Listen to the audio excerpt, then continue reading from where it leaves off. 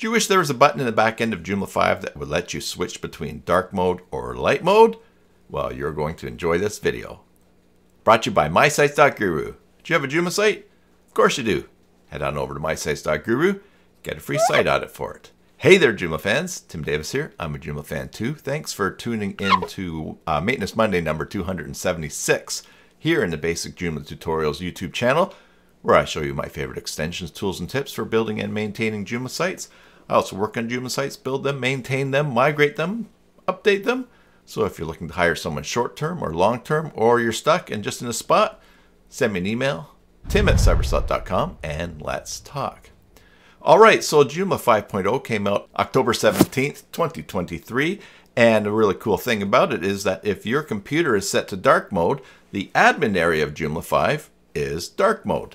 The only problem is that some people want light mode while they're working in there, even if their computer is set to dark mode and there is no way to switch it. But there is now. So let's turn our attention to the screen and we'll see how to do that. Now, I got to give credit where credit's due. This is to itnetworks.de, and the person who's written this article here is Dominic. So thank you, Dominic, for this. I will paste a link to this page in the video description below. All the instructions are there in print, and there's even a video without voice instructions, but I'm going to make you a video and show you how to do it right here.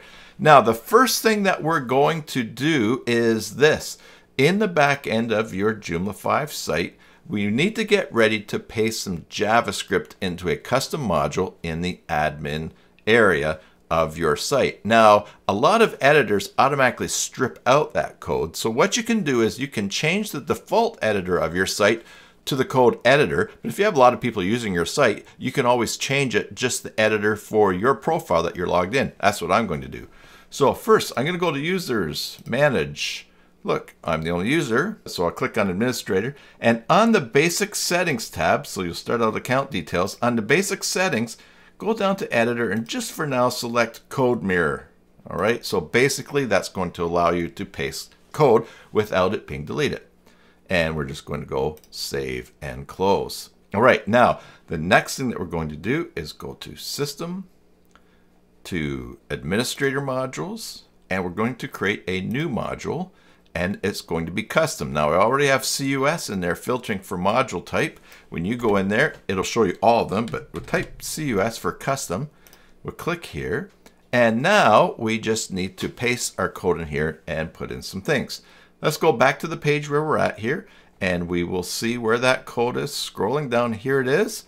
I'm going to click Copy Code, and now we're going to go in and to our module here, and we're going to paste that code. There it is. Next, let's give this module a title, Dark Mode Switch. Call it whatever you want. The position we're going to put it in is status. And we're going to scroll down, and the access we're going to set it to is special.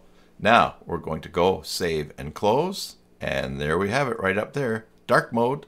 Now if I click that, it goes to light mode, dark mode, light mode. Now we've got some other modules up here in the top. If you want to change the order for that, we can simply go to Filter Options, select the position, select Status. We will click the ordering column here. Let's put it farthest to the left, so we'll put it first. All right, now it's showing up first there, but here's Guided Tour. So what we really need to do is just move a few things around just so that it sticks in there.